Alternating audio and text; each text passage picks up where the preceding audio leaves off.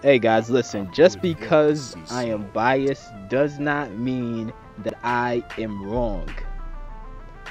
Real quick, before you guys keep watching the video, make sure you guys hit the like and subscribe button. So I'm looking at PFF's rankings for the all 32 quarterbacks headed into the 2021 season. And I mean, the list itself isn't too crazy, but when I see Lamar at number 8 here, like it doesn't make much sense to me. And obviously that's coming from bias, but at the same time, I think it would have been more realistic to put Lamar at number 5 here instead of 8. I'm gonna go through the list real quick, 1 through 8. Number 1 is Patrick Mahomes. Number 2 is Tom Brady. Number 3 is Aaron Rodgers. Number 4 is Russell Wilson. Number 5 is Deshaun Watson. Number 6 is Josh Allen. Number 7 is Dak Prescott. And number 8 is Lamar Jackson. So like I just said, Lamar should be number 5 on this list at least. Like definitely number 5. They got Patrick Mahomes at number 1. I mean, that makes sense. You know, he's Patrick Mahomes, so I could see them having him number 1 on this list. He's one of the best quarterbacks with one of the best, surrounded by one of the best teams and some of the best weapons, so it makes sense. Number 2, Tom Brady. I mean, I have some opinions on that, but at the same time, I mean, he's won 7 Super Bowls, so you know, like you can't. There's not really much of an argument to be made when he's just coming up with a Super Bowl, and the entire team is pretty much coming back at this point. Number 3 is Aaron Rodgers. Aaron Rodgers as an individual, I could see it, but at the same time, this whole off season, there's been this like ongoing drama that the media is perpetuating, talking about Aaron Rodgers and the Packers having beef and he wants to leave, and so we don't even know if Aaron Rodgers is going to play with Green Bay next season. I think he will, but there's still questions on if he will. And then, you know, some people even predicting that he might sit out the season. I don't think that's going to happen, but some people are predicting that.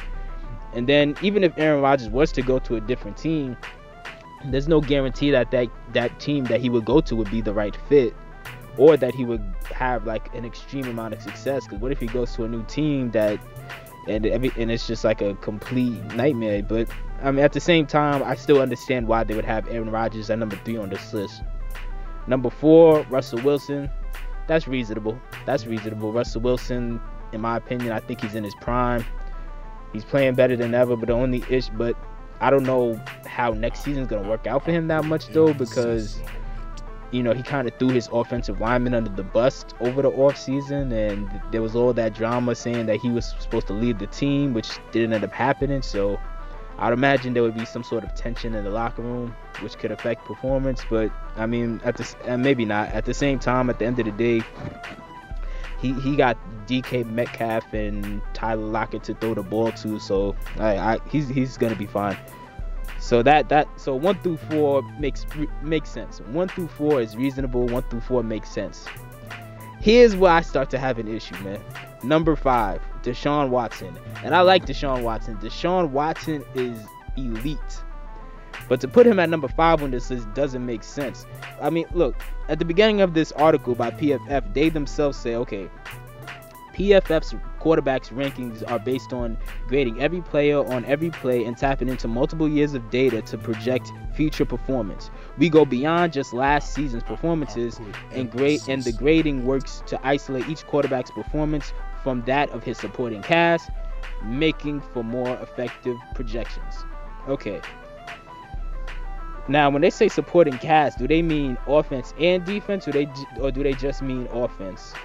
Because I didn't watch many Texans games last year, but the person I know who's a Texan fan, they kept saying that their defense was trash last year. So I don't know about that, his supporting cast. But another issue I have with that is the fact that is Deshaun Watson even playing next season? Like, how could you have him so high ranked, even though he's elite?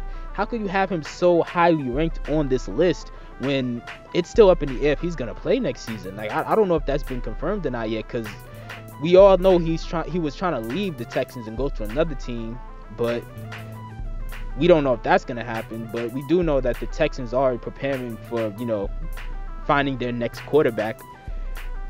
And then on top of that, those allegations came out. Now, I don't know if those allegations are true or not. I'm not here to discuss or try to predict if it's true or not. That's not my business. I'm gonna just sit back and let that play out on its own. I don't want to pick sides either way. But still, at the end of the day, when you combine the allegations that came out, which now makes a lot of teams not want to touch him, because a lot of teams, whenever a controversy comes around a player, a lot of teams really don't want to touch that player, I guess because they think it's bad press and whatnot. So I don't know I doubt any team this offseason is going to take Deshaun Watson, because I think they would have done it already. I think they would have traded for him already. But so when you combine the fact that he's pretty much had a falling out with the Texans, and then also the allegations conveniently came out when they came out, so now no other team really wants to touch him, even if they wanted him. Is Deshaun Watson even going to play next year? He really might sit out next year. So how could you have him so highly ranked based off of future projections when we don't even know if this guy's going to even play one snap next season? We don't know what's going to happen to Deshaun Watson when it comes to his future right now. And then on top of that, another issue I have with this is the fact that when they're ranking these quarterbacks, they're not. When I'm gonna read the opening paragraph from the article again. They say PFF's quarterbacks rankings are based on grading every player on every play and tapping into multiple years of data to project future performance. Now, when you talk about future performance, are you talking about your overall impact on the game in addition to your numbers, or are you just talking about your numbers? Because with all due respect to Deshaun Watson, he's coming off of a season where he just had a bunch of empty calories, as Shannon Sharp would say. It was about a bunch of empty calories, man. He balled out. He was, as an individual, he was very impressive, but his team won 4 games. So at the end of the day, it's one of them situations where it's his team isn't elevating, even though his play is elevating. And I think that should be seriously considered in this list, is the overall team's production, right? Because they say supporting cast. So if you say supporting cast, but Deshaun Watson isn't capable of getting the same results that Lamar gets when it comes to shouldering the load and carrying this team to a lot of wins, I don't think Deshaun should be above Lamar on this list. And Deshaun's excellent. I like Deshaun, but at the same time, I don't think he should be above Lamar on this list. Again, Lamar as a starter is 30-7. He has won 30 games and only lost 7 games in a regular season so far. He gets results. It doesn't always look like the prototypical quarterback, but at the same time, he still gets results. And he's gotten these results while having one of the most mediocre receiving corps in the league. No offense, but it's true. Statistically, they're the weakest receiving team in the league, receiving corps in the league. So to me, it doesn't make sense to have Deshaun Watson above Lamar here.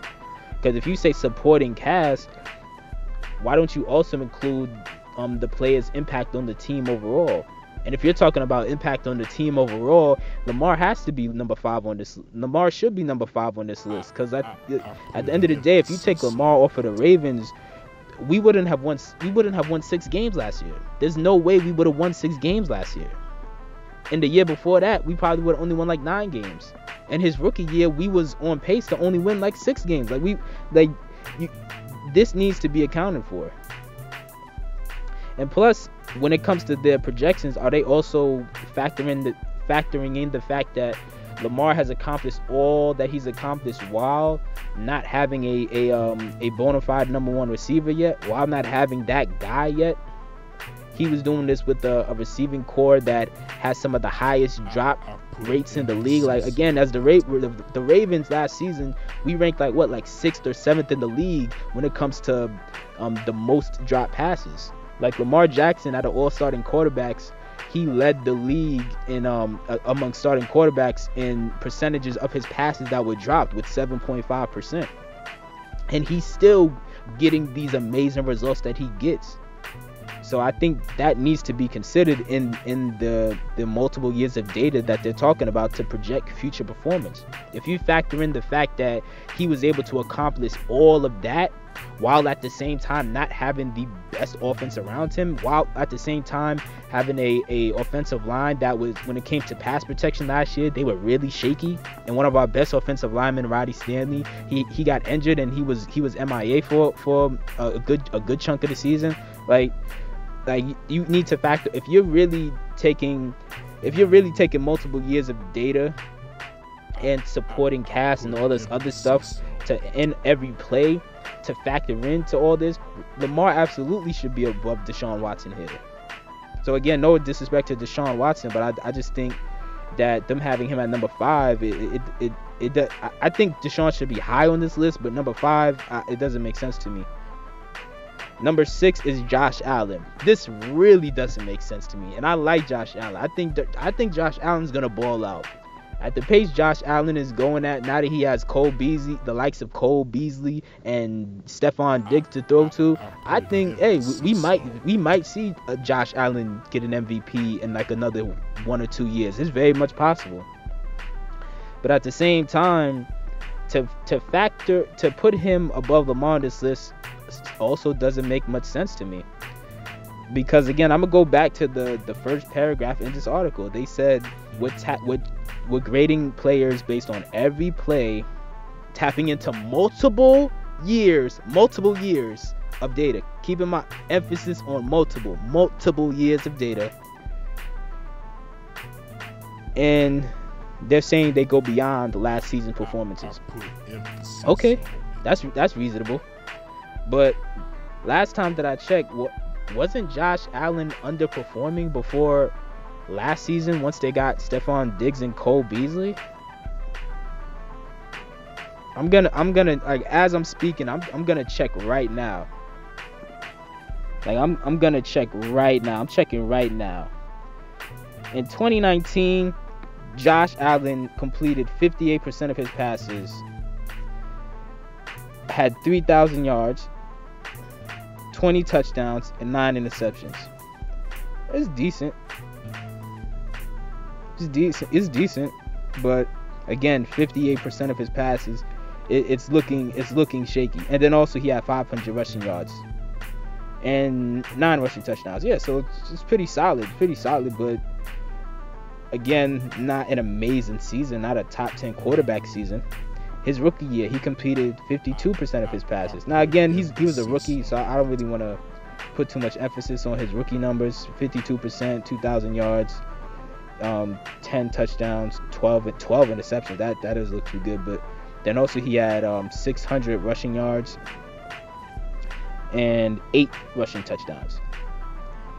But the point I'm trying to make is, prior to last season, Josh Allen, he wasn't looking very impressive. And they claim they're tapping into multiple years of data. But if you tap into multiple years of data when it comes to Josh Allen, he's only just now starting to play at an elite level after 1 season. So how could you have him ranked number 6 on this list when he's only had 1 elite season so far? Lamar Jackson came right out the gate, guns blazing. Like, he came right out the gate just winning. In his second season, when Josh Allen was still struggling and was only completed 58% of his passes and had 20 passing touchdowns, 9 interceptions, and then like 9 rushing touchdowns, Lamar literally was the MVP. He had an MVP season. He threw for 3,100 yards. He rushed for 1,200 yards. He had 7 rushing touchdowns. He threw 36 passing touchdowns. And he was completing 66% of his passes. 66% compared to Josh Allen's 58%. And mind you, this is while Lamar still did not have any elite receivers around him. He didn't have the number one guys, and he was already producing these outrageous, these out of this world numbers and winning, carrying this team to a 14-2 record. He was dominating. There were games during that season where they didn't even have him play in the fourth quarter. They were winning by so much it didn't matter, which is why his numbers could have been even bigger if he was playing all those games, and if he played the last game of the season. So while I understand them wanting to rank Josh Allen highly because he had a massive improvement this year, if you're saying that you're basing this based off of multiple years of data, it doesn't make sense to me. Because again, Josh Allen has not yet proved that he can have multiple years playing at an elite level. I think he will. Don't get me wrong. I think he will. But he hasn't officially done it yet. Lamar Jackson has already played at an elite level for multiple years now. He came right out the gate in his rookie season when Joe Flacco hurt his hip and saved that entire season, and dragged us to a 10-6 record on a season where we were on pace to only win like 5 or 6 games, which his performance literally saved John Harbaugh's job. There's no way John Harbaugh should have still had a job had they were kept going at the pace they were going before they decided to start Lamar. Then in his second season, his first full season as a starter, he becomes the MVP. He completely dominates the entire league. That's multiple years of data of Lamar Jackson dominating. Since Lamar Jackson has come onto this team, we are arguably the best rushing team of all time. We have the highest point differential ever. Like, I think I haven't checked this stat in a while, but I think last time I checked, in the past 3 seasons, we have a point differential of like 560. Like, we not only are we winning a lot of games, we are dominating a lot of games. So it doesn't make sense to me to have Josh Allen here. Now, don't get me wrong, I think Josh Allen's going to keep improving and keep playing at an elite level. Now that he has the likes of Cole Beasley and especially Stephon Diggs to throw to, I definitely think that's going to matter. But at the same time, what do you mean? I don't believe them when they say, oh, they're basing this based off of every play and multiple years of data and supporting cast. Because based off of multiple years of data, Josh Allen hasn't proved that he's consistent yet technically, because he hasn't had multiple seasons playing at this level yet. He only had 1 season so far of doing this. So that's not fair to put him above Lamar when it comes to this. You know, like, to me, it just doesn't make much sense. Like, and don't get me wrong, I still think Josh Allen's gonna do good, but it just doesn't make. I don't think Josh Allen should be above Lamar on this list, especially when you're basing it off of future projections. And hey, if we want to base it off of future projections, and granted, I'm biased, but still, at the end of the day, hey, we just drafted Rashad Bateman. We also drafted T.N. Wallace, which a lot of people believe he's going to surprise a lot of people, because a lot of people weren't paying him too much attention. Not because he got like a ACL tear or an Achilles tear or something like that back when he was in college. But this, a lot of people who, I don't watch college football, but a lot of people I know who watch college football say that, hey, if he didn't get injured, he would have been a first-round pick easily. So there's a lot of potential of what our passing game might look like this year, especially if Greg Roman doesn't get in the way, or if we get rid of Greg Roman, which to me would be a dream come true. I think Greg Roman is good, but I think he's very limited because he's just not balanced. And I've said this in multiple videos. But hopefully, even if we keep Greg Roman, hopefully he stops being stubborn and actually helps evolve the passing game. We also got some new wide receiver coaches, T. Martin and Keith Williams. So hopefully that, combined with the new receivers we got, plus Mark Andrews and Hollywood Brown, are going to have another year to mature and develop. And they might also take another step forward this year, which is something that I predict is going to happen. So I'm really excited to see what our team does this year. So I think they absolutely should be, based off of projections. The fact that Lamar was able to do so much with so little, he definitely should be higher on this list. Definitely higher than Deshaun Watson and Josh Allen. Now, number 7 is Dak Prescott. Now, this is another one that I have a big issue with.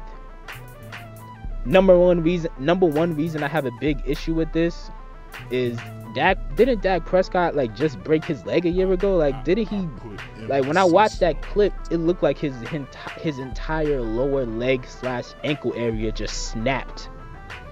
And there's not many athletes who, coming off of a season-ending injury, come back in the next season and jump right back into like their old rhythm. Typically, it takes a season for them to readjust. So I don't know why they have Dak Prescott ahead of Lamar on this list. And again, they're saying based off of past performances. Now, the Dak Prescott is elite, and that Cowboys offense, even though it seems like they underperform a lot, they are very stacked. I can't deny the fact that if you're looking at Dak Prescott in past performances, proving that he's like the Cowboys franchise quarterback, combining that with the fact that they have a pretty stacked roster offensively, I mean, he should be high on this list. But at the same time, Dak Prescott isn't doing any better than Lamar, which is why I think people should consider because when they say supporting cast, I want to know what they mean, because they can't mean what I think they mean. What I think they mean, because to me, I would assume when you say supporting cast, you're talking about the ability for that quarterback to elevate the people around him, right? Because when it comes to Tom Brady, that's like Tom Brady's biggest attribute is people say that he has a very interesting ability to elevate the people around him and make everybody feel that much motivated to win. And when I see Lamar, that's what Lamar's been doing. He's been elevating this team and elevating the players around him, elevating this offense, an offense that has shortcomings that without Lamar, it would be much more obvious what the shortcomings are.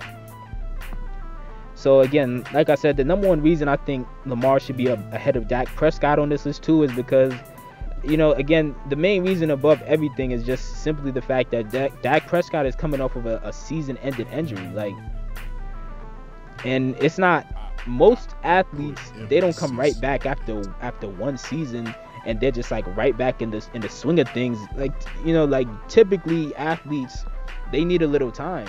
They need a little time to get back into the groove of things. So I don't think, even though I think he should be high on this list, I don't think it makes much sense to put him above Lamar when he's definitely gonna need a little bit more time, in my opinion, to really get back into the swing of things. And so I would put him, like, if I was to put Dak Prescott on this list, I'd maybe put him somewhere between like 9 and 11. Somewhere around there. Just real quick, I'm gonna name the last couple off of the top 10. Number 9 is Matt Ryan. Number 10 is Baker Mayfield. So I would probably put Dak Prescott somewhere around there, really. But what do you guys think? Do you guys think Lamar's ranked appropriately on this list, or do you guys think that they snubbed him? Because again, I could be biased. Well, I am biased, but at the same time, just because I'm biased doesn't mean I'm wrong, man. Like, Lamar should be number 5 on this list. He should be ahead of Deshaun Watson, Josh Allen, and Dak Prescott. But let me know what your opinions on this are in the comment section below.